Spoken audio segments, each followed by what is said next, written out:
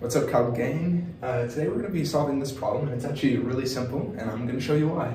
So it says describe the region between the YZ plane and the vertical plane. So let's see, let's just see what it looks like on a graph.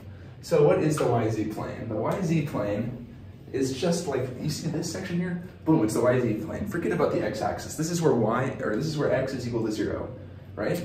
This is a 0. So anywhere on the YZ plane, x is going to be equal to 0. So I can include like any of these values. It goes on infinitely on the z value up and down, and infinitely on the y value, as long as x is equal to 0. So, and then we also have that x is equal to 5. Well, when you have this equation, x is equal to 5, what does it say about y and z? Well, it doesn't say anything about y and z. That means that y and z could be anything. That creates another plane at this here. X equal to 5, that means it's going to be another plane where y and z can be anything, but limited to where x is equal to 5. So it's going to look something like this.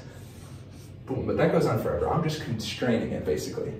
So what do you got here? Well, you have this infinite area in between that goes up forever and out forever, but it's limited between x is equal to 0 and x is equal to 5. So boom, boom, boom, it's all that area. So how do we describe it in a term? Simply, it's going to be x is greater than 0, but less than or equal to 5, right? Yep. Actually, never mind, it's just in between, so it's not equal to. It's just the area in between. So yeah, that's the question right there. Boom, x is greater than 0, but less than 5.